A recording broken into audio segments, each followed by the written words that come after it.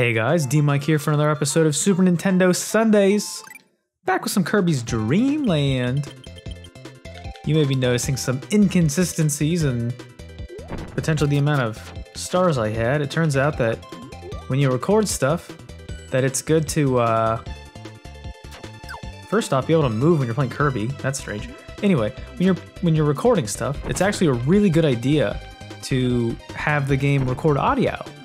Otherwise, it is just a very sad, boring picture show. So thankfully, I was able to, well, I'm in the process of making amends, so no worries everybody. And this kind of consistency, this sort of love and care is the kind of content that you'd watch from somebody that you should support, maybe by liking the video, maybe by giving it some comments, subscribing if you haven't, telling all your BFFs. Would love that. But anyway, we're doing okay here.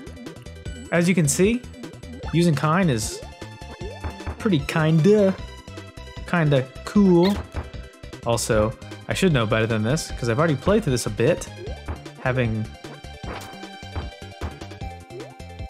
done it with a silent film variety in the first time that I did this. It's very strange though, because usually when I record these games, I do have a very stock method of the way that I do it. My setup is always the same every time. I'm always going to be using basically the same methods of recording and capturing of video and audio, all that stuff. But you know, sometimes you just wind up having a wet fart of a day and it doesn't always work out for you. But that's okay, we're diligent. Never gonna give up on a recording. Makes me think back to the days of old when I was recording on a very crappy old laptop. And the most that laptop could handle was Game Boy games. And that laptop was very diligent and dutiful for a long time before it kicked the bucket. And I got to the point where I was just about ready to call video making, content creation quits. Was just about had it up to here. Imagine me putting my hand to my forehead. And, you know, that was a tough pill to swallow, but I was able to eventually come back and do it. I mean, I almost stopped recording when I was playing through because the setup that I had, my game had crashed halfway through and I lost all my save data, so I actually had to go back and replay the entire heckin' thing, so. But here at DMic Industries, we're here about diligence, consistency, and disappointing, slightly shiny frogs. Such a sad frog.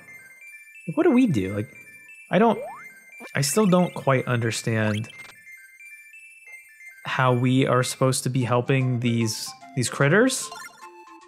I don't know if the game like tells you in advance how to help them. Like, I know that it makes a certain little sound when you're approaching the thing that might create friendship for these people. They're very picky too, you know? Also, would prefer not to get sucked on by a shark. Not cool. So we'll make sure that that doesn't keep happening. Oh, we're getting very close to dying here though. That's not cool. Ugh. Gotta be careful here. We are on death's doorstep. Nope, and I wasn't even paying attention, so go me! Oh, Kind looks very shocked, as he should be, or it should be. Not entirely sure what we're dealing with there, but that's okay. But yeah, Let's Playing for me has been a bit of an adventure, and it's been something that I did for a little while, you know. I wouldn't say that I was on like the ground floor of it, but I was pretty close to when it was in its infancy, and YouTube was just kind of a wild west. It was a lot easier to get noticed back then. There wasn't quite as much saturation, so you could really jump back in and get going. It wasn't really tough to develop a following back then. It's a little tougher now, because I forget to keep posting photos of myself outlined in white. That's my main hang up. I gotta get on that. I need to start, maybe I'll take a theater class or something like that to learn how to fake being shocked for thumbnails. That'd be good, right? Make sure I can properly enunciate when I'm telling people to ring that like bell or subscribe or whatever the heck people say nowadays. I don't know. There's not enough time in my... Oh goodness, what have I done? No, okay. I mean, that was kind of cool, but in general, I'm not really a fan of GUI or whatever its name. I think its name is GUI, actually. Not a huge fan of it, but we will have to temporarily... Oh, okay, great. We will temporarily have to abandon Kine as we continue to progress here. But yeah, it's been a bit of a trip for me. It's been kind of fun. I did have to give it up for a while, though. I think... And this episode was not meant to be me waxing nostalgia or anything like that, but I think the biggest part of what made Let's Playing tough initially was just kind of the format of the way that things were back then. And what I kind of mean by that is I didn't really have the ability to really make content the way that I wanted to. I didn't have the resources necessary. You know, I'm seeing people out there with their fancy capture cards and, you know, their 720p recordings. Back in the day when it was cool to have the dazzle. That was kind of the big thing. If you could record your Nintendo Wiis, your PS3s, your Xbox 360s, I wasn't able to do that. I think the most advanced thing I ever recorded was, you know, Super Nintendo stuff or Game Boy Advance. Which, I mean, isn't too far removed from what I'm doing now. So, you know, I'm not trying to make this seem like there's like an advent of an increase in, you know, technology. This is very good to have the stone power. But the one thing that I was always very upset about when I was making content is I never had the ability to really make content the way that I wanted to. There's always some sort of a limitation, whether it was technological, mostly technological. I didn't have time. Time was a big constraint too. You know, life just kind of gets in the way sometimes when you're trying to do stuff, especially when you're trying to play video games. And video games are meant to be fun. Making content is meant to be fun. And if you're not having fun, then I don't really see the value in doing it.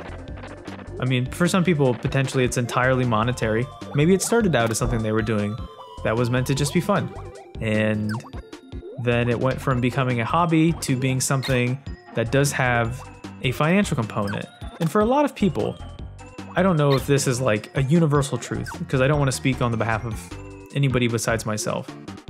But I've kind of got the impression that if you add finances to something that initially is just meant to be fun, that there is a potential that you could first off disappoint this pink bird, but second off, that it becomes a bit of a burden. Maybe it doesn't. Maybe that is additional motivation for what you're going to do. But there's always potential for people to do things potentially that they're good at. Okay, so that we're potentially twice in the same sentence. There are things that people do because they're good at them. There are things people do because they're interesting and they're fun. And sometimes the addition of money can convolute that process. And that's unfortunate. But what's not unfortunate is Kirby and Cat. We'll leave Rick and Bird out for this episode. I really like Cat in this specific level because Cat has a double jump. I like how I just refer to it as Cat. I don't really know its name.